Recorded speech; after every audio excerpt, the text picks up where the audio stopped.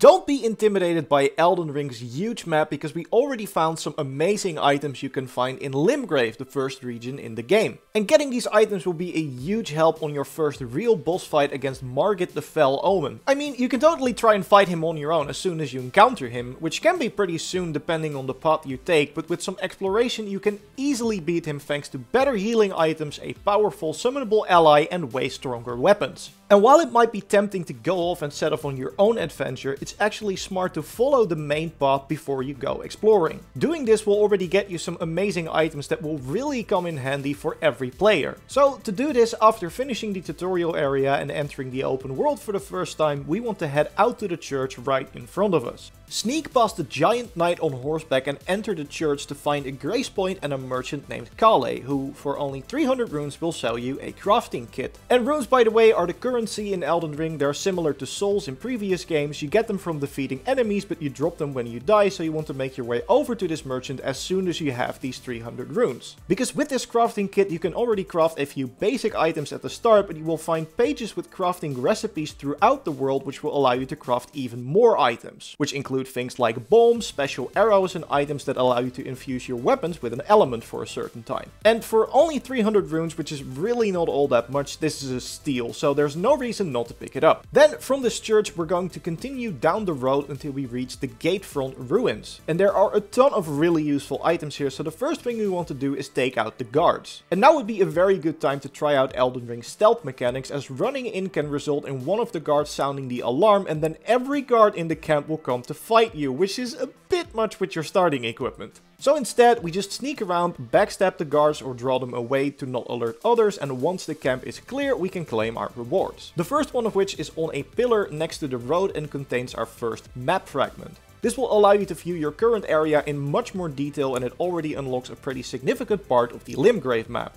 Then on that same side of the road are two carriages which contain weapons. There is a Lord Sorn's Greatsword in one of them, which requires strength to wield it but packs a pretty big punch, and in the other one is a flail, which requires dexterity to wield properly but also builds up the bleed status effect on enemies. And bleed is amazing, by the way, and there's a pretty powerful item you can get that lets you put this on more weapons, which we'll talk about later in the video, of course. If you like the video so far, remember to leave a like, and if you don't want to miss our next Elden Ring video, remember to subscribe as well. Now we're not done here yet, as there is also a chest hidden in these ruins. Just go over here and take the stairs down to find a room with a treasure chest. Open it to find your first Ash of War and a Whetstone Knife, which is required to apply ashes to different weapons. And you do need to get this, as Joyce discovered a different ash first but did not get the knife, and because of that she was not able to actually put it on a weapon. So it seems that you need to open this chest first before you can really make use of these ashes, but you can of course always come back to this one and do it later if you want to visit other places first. Ashes, by the way, are an amazing new feature, more on them in a bit. Because now we want to head to the grace point next to the gates, after which a cutscene will play and we encounter an NPC named Melina for the first time. She gives you a whistle which allows you to summon Torrent, your mount, which is incredibly helpful for both exploration and combat. Torrent can double jump, so he allows you to reach certain areas by platforming, and it can also be used to easily outmaneuver slower enemies. If you turn back from the gates and follow the road until you cross a bridge and then take the right path, you will find a large carriage being pulled around by two giants, which are a prime target to try out our mounted combat skills. Just circle them and smack them in the shins. They're pretty much too slow to fight back, and once you kill one of them, the carriage will stop and you can loot the weapon, which is a Greataxe that requires 30 strength to wield, so it'll probably take a bit before you can properly use it. Also, keep in mind that there is a giant convoy of enemies following the carriage, so make sure to deal with them so they don't interrupt your looting. Another thing you can do now that you have your mount is actually continue through the gate. There are a lot of enemies here, even a giant that will jump down on you if you get close, so we use Torrent to just run through and follow the path until we find this illuminating tree. And at the bottom of it is a golden seed. These are very valuable, as you can use them at a grace point to increase your total number of flasks. You start out with 4 and you can pick how many of these restore health and how many restore FP, so your magic bar. But these seeds upgrade your total number, so now we have 5 to use thanks to this golden seed. And by the way, if you follow this road all the way to the end, you will eventually reach the Castle Ward Tunnel Grace Point, which is right before Margit's boss encounter. If we continue down the road, we will also eventually come across a Grace Point next to a house called the Stormhill Shack. In here's an NPC that you'll want to talk to. And a tip for every NPC you encounter in the game, it's always smart to exhaust their dialogue, so to keep talking to them until they start repeating the same line. Because in this woman's case, for example, she tells you a bit more about what's going on in the castle further up the road, but after talking to her some more, she will also give you the spirit Jellyfish, which is a spirit summon you can use in certain locations and during boss fights. Like with the ashes though, we need an item in order to make that happen, but before we go and get that, make sure to grab the stone sword key on the way out. These are used to open these paths blocked by gargoyles. There's one already in the tutorial area, although so far I wouldn't recommend that one, as the only thing I found there was a lot of pain, but it's nice to already have one, so you can open these gates when you come across them. Now we want to teleport back to the church where we met the merchant, and we'll find a new NPC here called Renna, who gives you the Lone Wolf Spirit Summon and the item we need to actually use these summons. And while they do cost a bit of FP, so the blue bar under your health to use, they are really useful in boss fights, especially the Jellyfish. Not only can it poison the boss, which will let it take damage over time, and of course the longer the fight goes on, the more damage this will actually do, but the Jellyfish in particular is great for tanking some hits for you while you heal. Like, look at this guy face tank Margit's hammer slam like a champ. He doesn't even care. There's even a way to make these spirit summons even stronger though, and the first thing we need to do for that is get access to the Round Table Hold, the hub area of the game.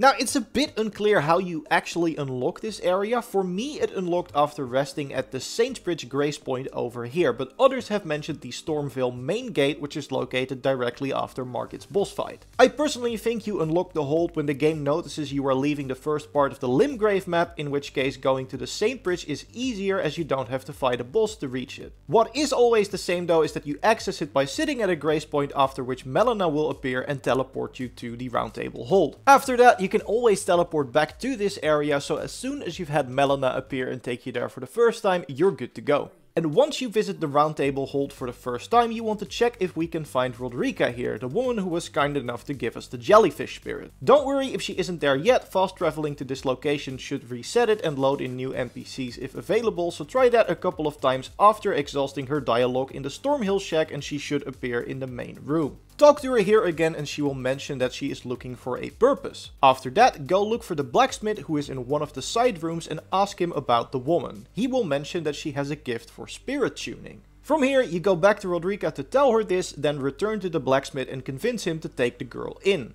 If you now fast travel to the Round Table Hold again, you will find Rodrika opposite of the blacksmith and she will tell you he has taught her how to attune spirits. So now she becomes a vendor in your hub that allows you to upgrade spirits in trade for grave glove wards, which can usually be found in catacombs from the looks of it. And there's actually already one pretty close to the church where we met Kale and Renna called the Stormfoot Catacomb, so you can go there and collect some of them and already upgrade your spirits by 1 level. And while having a spirit summon is already a big help against Margit, there's even more you can do to improve your chances. Let's head back to the Gatefront ruins and go the opposite direction from the gate again, but instead of turning right to where we found the giants, we want to follow the path left. You'll find an NPC called Hyde here a bit further down the road. Talk to him as he will give us a reward for something we're going to do in a bit anyway. Then we continue until we reach another church, the Third Church of Marika. This location contains 2 amazing items. A Sacret tier that will allow us to upgrade our flasks to +1 so they restore more health and FP, and the Flask of Wondrous Physics, which lets you slot in different effects so you can create a custom potion. The first effect you get with the flask is the one that restores half of your health, so it's effectively for now an extra healing flask until we find more. However, if we make a small detour first, we can make this flask even more effective, because there is already a second tier we can find to mix into it, and for that we want to head back to the Stormhill Shack. Jump on your mount to make your way over here on the map. You'll know that you're in the right place. If you see a giant, just ignore him or kill him, up to you, but grab the item in the bowl over here to get a Strength Knot tier. We can slot this one next to the Crimson Crystal tier we found with the Flask of Wondrous Physics to create a potion that not only restores half of our health, but also buffs our strength by 10 points for 3 full minutes, which is pretty impressive. So if you mainly use strength-based weapons like that Greataxe we picked up earlier, this potion will give you an extra boost in damage. The best part about this flask though is that, like your Crimson and Cerulean flasks, it resets after resting at a grace point, so you're free to use it as much as you like without losing any resources. And as you can already see, there are even more of these tiers to find, so you can customize your potions. So even if you don't like the ones you currently have, there's a high chance the Flask of Wondrous Physics will become useful to you once you have found the right buffs to mix. Alright, that's the detour over. Now we want to travel back to the third church of Marika again, as there are still more amazing items to find in that area. Jump back on your horse and follow the road south. You will see a familiar looking pillar on the way, so make your way over to grab a second map fragment, which unlocks the area we're currently in. And now that we have the map, we want to make our way over to this grace point here. We're now very close to that fort height mentioned, so storm past the barricades, defeat the enemies outside, and here we can pick up our second golden seed to upgrade the 6 flasks. We're not done yet though, as probably the best reward is located in the fort itself. You can use your spirit summons to help you here, clear out the enemies, and then at the top of the wall we find this knight. He's a bit stronger than the rest of the enemies here. I used my summons to distract him while I hit him in the back, and then once you kill him he drops the bloody slash Ash of War. This one can only be applied to swords, and the weapon art you get isn't super strong per se. It's a pretty powerful slash, but it costs both FP and health to use. But no, the amazing thing here is that we get to change the weapon type from any weapon we apply this Ash to blood, meaning it will build up the blood status effect. And like I said earlier, blood is really strong, as once the status effect is fully built up, the enemy will take a massive burst of damage. You can't see the effect build up, but you will definitely notice it when it triggers by both the damage and the massive burst of blood coming from the enemy. And it also works against most bosses I've come across, including Margit, so you can use this in your fight against him to periodically deal massive amounts of damage. Alternatively, of course, you can use the flail we mentioned earlier for the same effect, but this Ash allows you to put it on any sword type weapon, making it much more versatile than the flail. And before we forget, after clearing Hyde's fort, you can return to him and he will reward you with a dagger for your efforts. He will then move to the castle, so if you want to continue his questline later on, that is where you will find him. And with those extra healing charges, a jellyfish friend at your back, and this amazing bloody slash Ash of War, you're more than ready to take on Margit or any of the other bosses you'll come across. That's all for this one. Remember to leave a like if you liked the video and subscribe if you don't want to miss our next one. We will be making way more Elden Ring videos with tips and amazing items, so if the next one is already up, you can watch it by clicking on the screen. For now, thanks everyone so much for watching, and I will see you in the next one.